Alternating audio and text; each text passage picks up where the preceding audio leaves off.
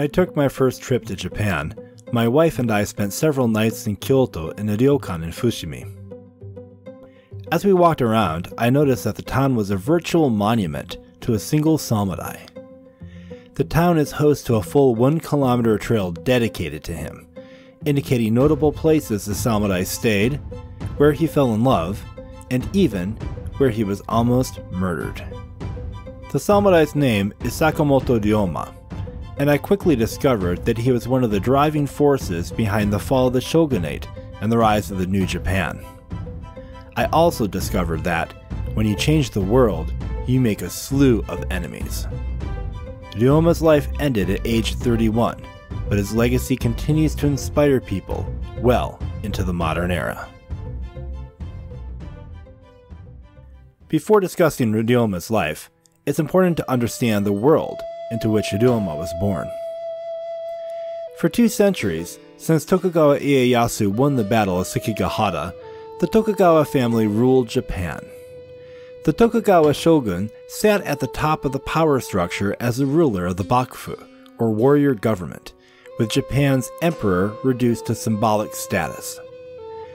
Underneath the Tokugawa family were the daimyo, the provincial feudal rulers of the country. A select few daimyo were steadfastly loyal to the shogunate, often due to blood relations, but others, the hereditary vassals or tozama daimyo, served under the shogun in a marriage of convenience. The daimyo represented a constant potential threat to the shogun's power, as any of them could grow powerful enough to eventually overthrow the central government.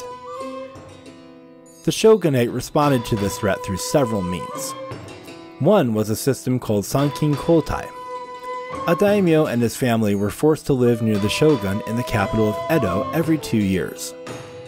On the in-between years, they were allowed to return home, but their wives and children had to remain behind.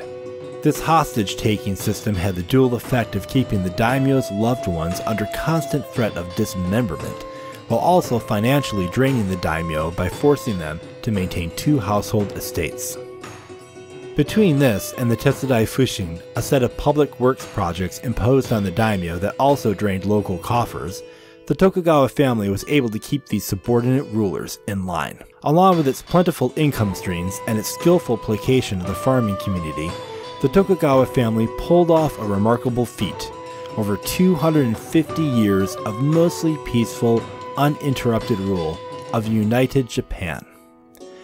The result was a cultural explosion that gifted us with many of the cultural arts that are considered today as uniquely Japanese, including kabuki, woodblock printing, and sushi, among others.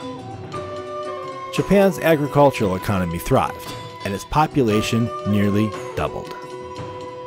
But no ride lasts forever, and eventually the Bakumatsu, or end of the samurai government, came to dawn. The crack started in the early 19th century, around the time of the 5th Tokugawa shogun, Tokugawa Tsunayoshi. The long period of peace in Japan allowed commerce to prosper, which, ironically, undermined the feudal, farming-centric economic model upon which the regime relied. As the number of farmers who fell into poverty increased, so did the number of local protests and rebellions. This increasing discontent didn't go unnoticed by 2 of the largest clans in Japan: the Satsuma clan, located in the south in Kagoshima, and the Choshu clan, at the southernmost end of the main island of Honshu. With the rise of commerce, Satsuma in particular began to shine, building ironworks and Western-style factories, further enriching its own coffers. Choshu's own growth and ambitions found it at odds with the shogunate, until, in the 1860s, the 2 sides actively went to war against one another. In short, the mid-1800s were a time of increasing instability. Sakamoto Ryoma ended up being a man well-suited to such turbulent times. Sakamoto Ryoma was born in 1835, the 6th year of the Tempo Imperial era, to a low-ranking samurai family in the Tosa clan, in modern-day Kochi Prefecture on the southern island of Shikoku. Legends about the childhood of Ryoma tell of a kid you wouldn't expect to become a samurai. Reputably a terrible student, Ryoma dropped out of school, after which he was educated primarily by his sister, Otome, who herself excelled at various arts, including swordsmanship, archery, and swimming. Ryoma found himself particularly adept at swordsmanship, and improving his skills became something of an obsession. In 1853, enthralled with the discipline, Ryoma moved to the capital of Edo, where he studied the Hokushin Ito style of swordsmanship under Chiba Sadakichi. Hokushin Ito is often described as a logical reworking of other schools of swordsmanship that compress those traditions' complex 9 levels of progress down to 3, and reduced the time required to clear the system from a grueling 10 years down to a mere 5. Just 2 months after Ryoma landed in Edo, Japan's world changed forever. On June 3rd, the first of Commodore Matthew Perry's ships landed in Uraga Bay, an event known as the arrival of the Black Boats, or Kurobune Raiko. Perry brought a simple message to Japan's leaders. Open your borders to trade with the US and other Western nations, or we'll open them for you. Up until that time, Japan is said to have had an isolationist policy, or sakoku. Some thinkers, however, such as Aizawa Osamu, say this term is misleading. Japan wasn't cut off from the world. Rather, the Tokugawa regime funneled all contact and trade through 4 points of entry, such as the island known as Dejima off of the coast of Nagasaki, and limited their trading contacts primarily with the Dutch. The shogun received a regular report directly from Dutch traders, keeping them abreast of the major events in the world. The Tokugawa government's goal wasn't to isolate itself, but to control the flow of goods and information throughout the country. This approach also allowed the Tokugawa government to prevent Christian missionaries from gaining a foothold in Japan. While this strategy was successful for well over 100 years, Perry's arrival threw the country into chaos. Government officials and samurai scholars fiercely debated how to respond. While many sympathized with the desire to repel the invaders, it was apparent to most level-headed thinkers that the primarily agrarian economy of the Tokugawa Bakufu couldn't respond forcefully to Perry's demand for open trade. The Western powers were just too heavily armed. A new movement began. Sonno Joi, revere the emperor and expel the barbarians. A movement which argued that the emperor should be returned to his rightful place as the sovereign leader of the nation, and the country should muster its armed forces and chase out the foreigners. Perry gave the Tokugawa government a year to respond to the US president's request. A year passed, however, and the Tokugawa regime had no effective response. The government was left no choice but to sign the Convention of Kanagawa, the Nichibei Washin Joyaku, a peace treaty with very favorable terms for the US. It then later signed a larger peace treaty with most of the larger Western powers. The move angered Japan's warrior class and undermined the Tokugawa government's legitimacy in the eyes of many.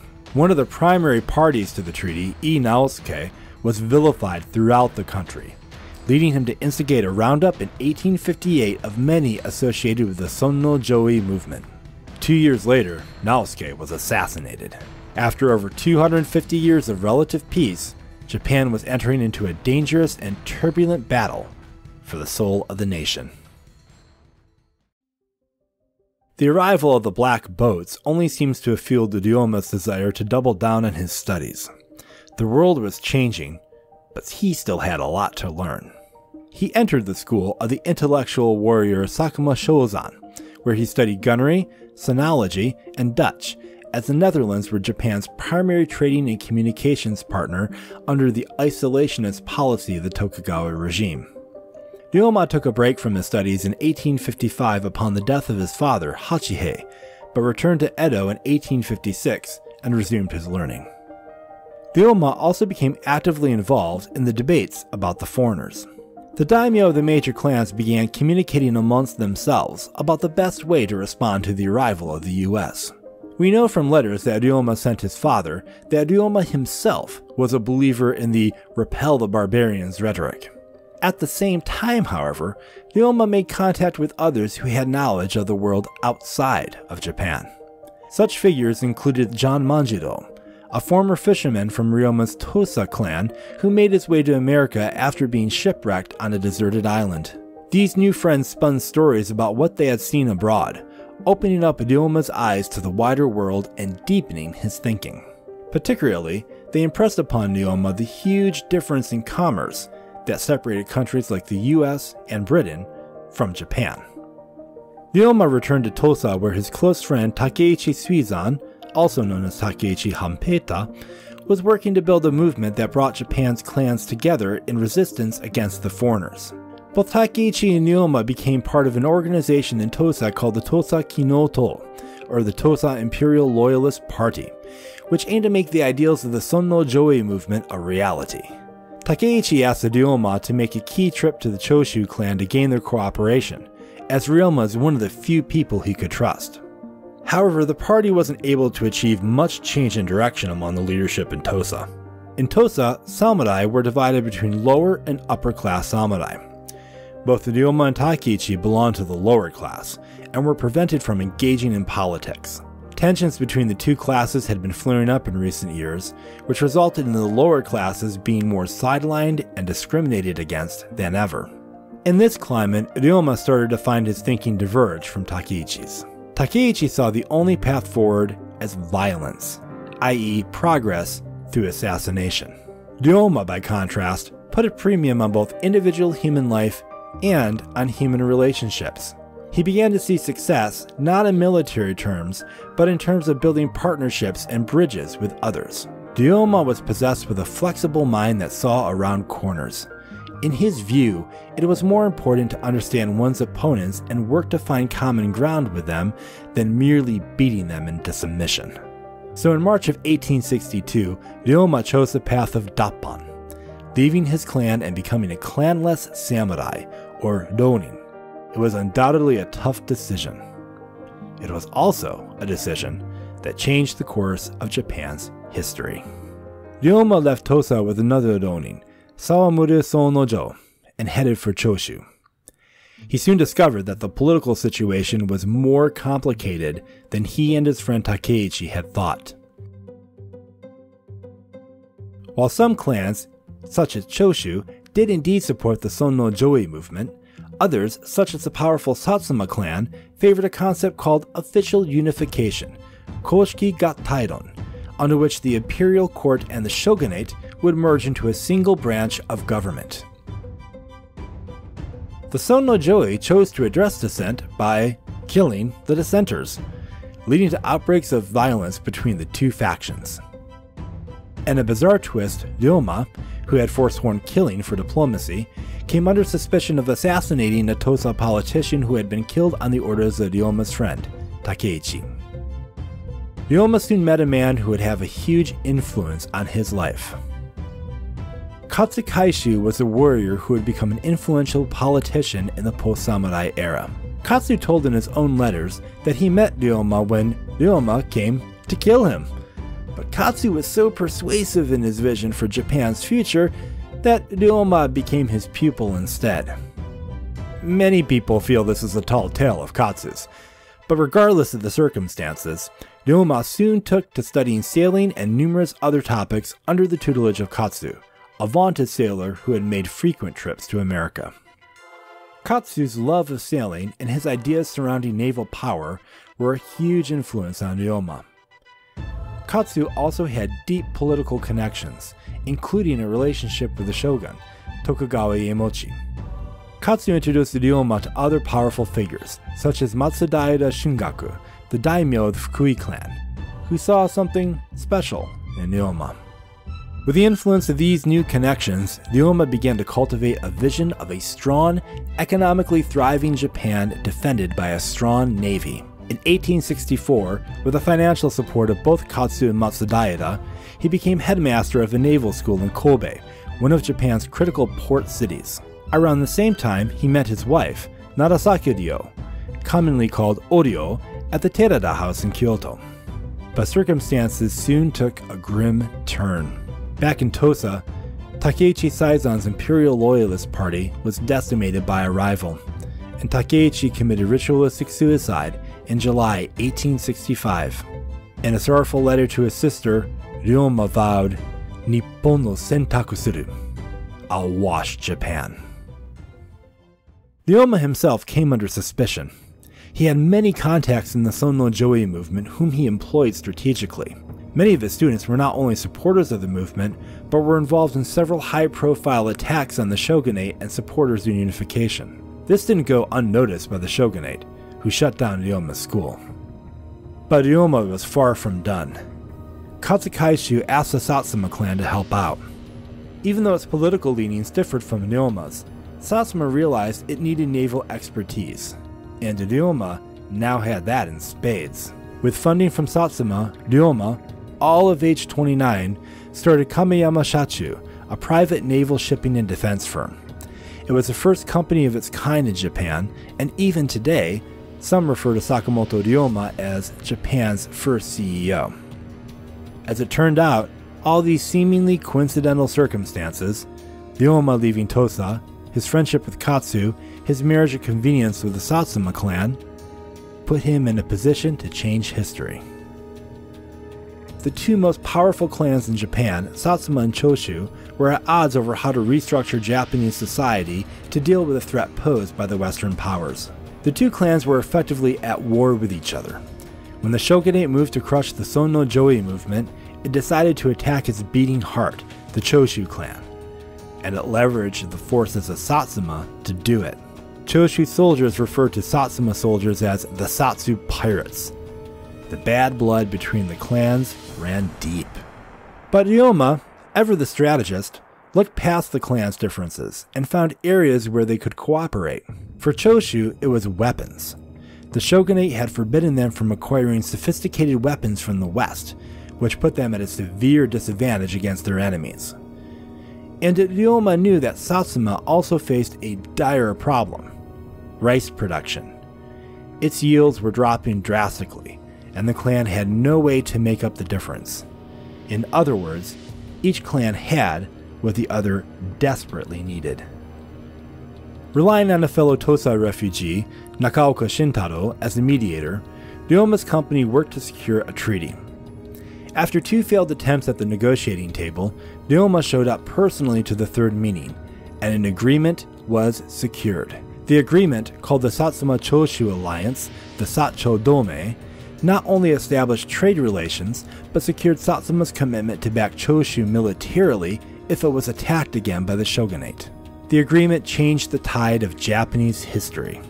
Thanks both to Satsuma's backing as well as to the advanced steamships and weapons it received from the alliance, Choshu was able to defend itself against the shogun's forces in a renewed battle in 1866, the Second Choshu Assault, strengthening its own position while severely weakening the Bakufu. With two of the largest clans now allied against the shogunate, other, smaller clans hesitated to take the shogun's side. While the Tokugawa government would hold on for another year, its fate had already been settled by a rogue samurai from Tosa. But the Satsuma Choshu alliance made Sakamoto Ryoma a marked man. In March of 1866, Ryoma stayed in the Terada house where Oryo worked. Accompanying him was a bodyguard, Miyoshi Shinzo, assigned by the Satsuma clan. While taking a bath, Oryo heard some 30 men from the shogun-controlled magistrate's office surround the building. She quickly warned Ryoma and Miyoshi, who were able to muster their defenses before the guards stormed in. The men attempted to seize or kill Ryoma, who used a pistol to shoot two of them dead, while Miyoshi fended off the rest with a spear. But Ryoma's hand was badly injured and he was bleeding profusely. Miyoshi led Ryoma out of the building and tried to get him to the Satsuma residence in Kyoto, but couldn't find his way in the dead of night. The two hid in a wooden shed until morning. Miyoshi was prepared to take his own life through seppuku, but Ryoma persuaded him to leave him behind and seek out help from Satsuma's forces himself.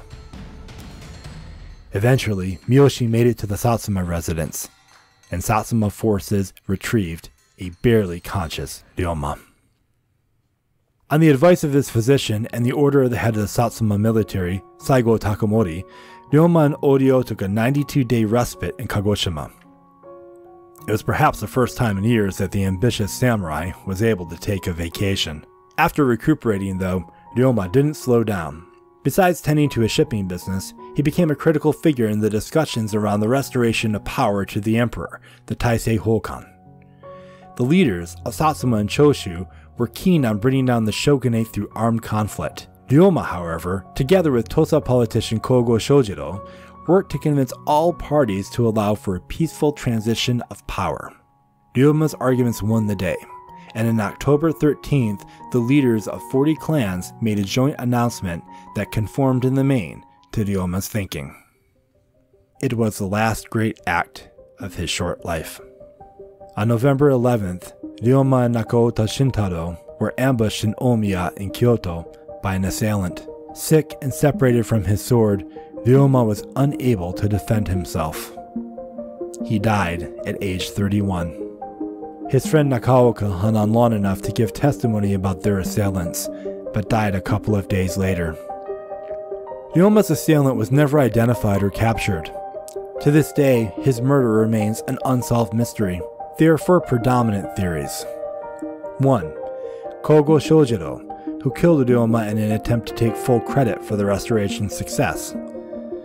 2. The Satsuma clan, who feared what would happen if they didn't remove the Bakufu by force, took Ryoma out to undermine the peaceful transition of power. 3.